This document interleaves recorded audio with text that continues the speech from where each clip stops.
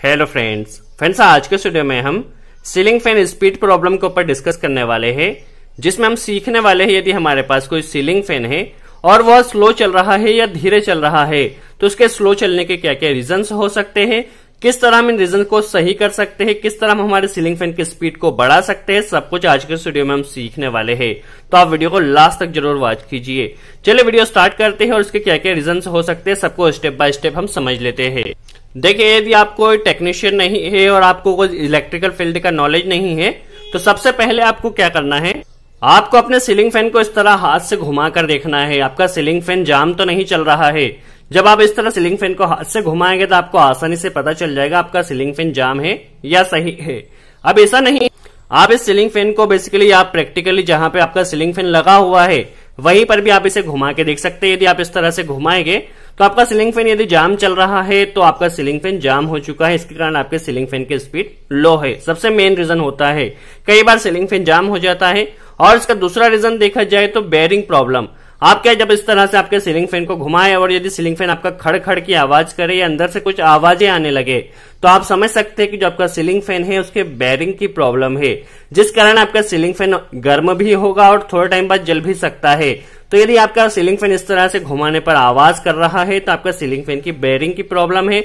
आप इसे किसी भी शॉप पर ले जाकर उसके बेयरिंग को चेंज करवा सकते हैं। तो सबसे पहले आपको दो चीज पता चल चुकी है, आपका सीलिंग फैन जाम तो नहीं है, यदि धीरे धीरे घूमेगा तो आपका सीलिंग फैन जाम है, और यदि आवाज करेगा तो उसके बेयरिंग की प्रॉब्लम है। तो ये दो चीज तो कोई भी चेक कर सकता है, चाहे आपको इलेक्ट्रिकल का नॉलेज हो या ना हो। इसके बाद तीसरी चीज आती है, वो आती है कैपेसिटर के बारे में। सबसे पहले आपको कैपेसिटर आपका चेक करना है। आप क्या कर सकते हैं, इसमें सप्लाई देके चलिए हम प्रैक्टिकली देख लेते हैं। तो आपको क्या करना है, आपके कैपेसिटर को इस तरह से किसी भी सॉकेट में आप लगाकर इसमें सप्लाई दे दीजिए। देखिए, इस तरह से देने के बाद आप जब इसे टच करेंगे तो आपका बेसिकली जो कैपेसिटर होगा वो खड़ की आवाज करेगा। अभी हम इसे पहले चार्ज कर लेते हैं, स्विच ऑफ था, देखिए चार्ज हो चुका है। अब जब हम इसे टच करेंगे तो इस तरह से ये आवाज करेगा। यदि आवाज करता है तो आपका कैपेसिटर एकदम सही है, यदि वो आवाज नहीं कर रहा है तो आपके कैपेसिटर की प्रॉब्लम हो सकती है। तो ये तीसरा रीजन हुआ कि आपको कैपेसिटर को पहले मैनुअली चेक कर लेना है। अधिकतर क्या होता है, ये तो बेयरिंग प्रॉब्लम होती है, कैपेसिटर प्रॉब्लम होती है, जो कि आप काफी आसानी से चेक कर सकते हैं। इसका अगला रीजन देखा जाए, यदि आपका बेयरिंग भी सही है, जाम भी नहीं है, कैपेसिटर भी सही है, फिर आपको वहां पर क्या करना है, मल्टीमीटर से वोल्टेज को चेक करना है। इसे आप वोल्टेज की रेंज पे लगा लीजिए और आप वहां पर वोल्टेज चेक कीजिए। नॉर्मली सभी के यहाँ मल्टीमीटर पॉसिबल नहीं होता, बट यदि आपके यहाँ मल्टीमीटर अवेलेबल है तो आप वहां पे वोल्टेज चेक कीजिए। आपके सीलिंग फैन में कितना वोल्टेज आ रहा है, नॉर्मली 220 या 210 या 230 ऐसा वोल्ट आना चाहिए।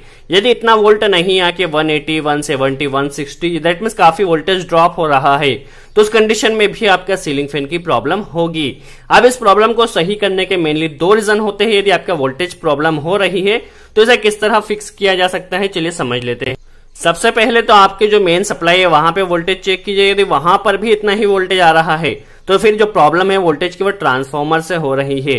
कई बार क्या होता है, ट्रांसफार्मर पे ज्यादा लोड आ जाने के कारण उस पे जो वोल्टेज होता है वो काफी ड्रॉप होता है, इस कारण भी प्रॉब्लम आती है। अब यदि ट्रांसफार्मर से प्रॉब्लम आ रही है तो आप इसे सही नहीं कर सकते। इस कंडीशन में आपको क्या करना होगा, इसमें आप कैपेसिटर की रेटिंग को बढ़ा दीजिए। यदि आप सीलिंग फैन में इस कंडीशन में कैपेसिटर की रेटिंग को बढ़ा देते हैं तो आपके सीलिंग फैन की स्पीड बेसिकली सही हो जाएगी। इसके ऊपर हमने पहले ही वीडियो बनाया है, कितने वोल्टेज रेंज पे कितने का कैपेसिटर लगेगा। चलिए फिर भी एक कैलकुलेशन समझ लेते हैं। देखिए, नॉर्मली इसके ऊपर हमने पहले ही भी वीडियो बनाया है, कितने का सीलिंग फैन में या कितने के सिंगल फेज मोटर में कितने का कैपेसिटर लगेगा। फॉर्मूला देखा जाए तो कैपेसिटर इज इक्वल टू होता है, पी होता है यहाँ पे पावर जो कि वॉट में पुट करना होती है, एन यहाँ पे एफिशिएंसी होती है जो कि 80% या 90% आप ले सकते हैं। 1000 से यहाँ मल्टीप्लाई करना होता है और जितना वोल्टेज आ रहा है उसका स्क्वायर, और फ्रीक्वेंसी 50 हर्ट्ज नॉर्मली होती है। यदि हम 220 वोल्टेज पे देखें तो इस तरह से कैलकुलेशन करें, 70 वाट का सीलिंग फैन, 80 उसकी एफिशिएंसी है, 220 वोल्टेज यदि आ रहा है, 50 फ्रीक्वेंसी है, तो हमें यहाँ पे 2.31 का कैपेसिटर यहाँ पे कनेक्ट करना होता है। आप इसमें प्लस माइनस 5% ले सकते हैं जो कि कैपेसिटर पे भी दिया गया होता है। यदि आपका वहां पे 200 वोल्ट आ रहा है 200 के कंडीशन में क्या होगा, यहाँ पे आपको जो कैपेसिटर लगेगा वो 2.8 माइक्रोफेरेड का लगेगा। देखिए, वोल्टेज कम होगा, कैपेसिटर की रेटिंग बढ़ा देंगे तो भी आपकी स्पीड जो है वो सही हो जाएगी। यदि 180 या 160 आएगा तो भी आपकी कैपेसिटर की रेटिंग बढ़ जाएगी। तो यदि वोल्टेज 180 या 160 आ रहा है तो आप इस हिसाब से, इस फॉर्मूले के हिसाब से कैलकुलेट कर ले वहां पर कितने का कैपेसिटर लगेगा। आप उतने का कैपेसिटर आसानी से मार्केट में परचेस करके उस सीलिंग फैन में बेसिकली आप कनेक्ट कर दीजिए, उतने माइक्रोफेरेड का आपकी स्पीड सही हो जाएगी। तो बेसिकली आपने देख लिया आपका सीलिंग फैन जाम भी नहीं है, बेरिंग भी सही है, बेसिकली वहां पे कैपेसिटर भी सही है और वोल्टेज भी सही आ रहा है। इन सभी के बाद भी यदि आपका फैन में स्पीड प्रॉब्लम आ रही है और यदि आपने फैन को अभी अभी रिपेयर करवाया या रिवाइंड करवाया है तो उसकी एक प्रॉब्लम क्या हो सकती है। आपने बेसिकली क्या होता है, ये रोटर होता है और ये बेसिकली एक स्टेटर होता है, इसके ऊपर रोटर इस तरह से चिपक कर चलता है। यदि ये फिटर ने, जो वाइंडर मैन है, उसने यदि इसे प्रॉपर फिट नहीं किया गया होगा और यहाँ पे इसकी प्रॉपर फिटिंग नहीं होगी तो भी आपके सीलिंग फैन की स्पीड लो हो सकती है। और इसका एक और रीजन ये होगा, बेसिकली क्या होता है, आपकी इसकी वाइंडिंग होती है सीलिंग फैन में, रोटर में, और यदि कोई दो वाइंडिंग आपस में शॉर्ट हो गई होगी तो भी इसकी स्पीड की प्रॉब्लम आ सकती है।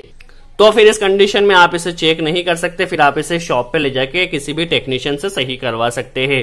सो आई होप आपको क्लियर हुआ हो। सबसे पहले आप, यदि टेक्नीशियन नॉलेज नहीं है तो आपको जो सीलिंग फैन उसको जाम चेक कर सकते हैं, बेरिंग चेक कर सकते हैं, कैपेसिटर चेंज कर सकते हैं और वोल्टेज चेक कर सकते हैं। इसके बाद भी यदि कोई प्रॉब्लम है तो आप शॉप पे ले जाकर इसे रिपेयर करवा सकते हैं। सो आज के लिए इतना ही। Thanks friend.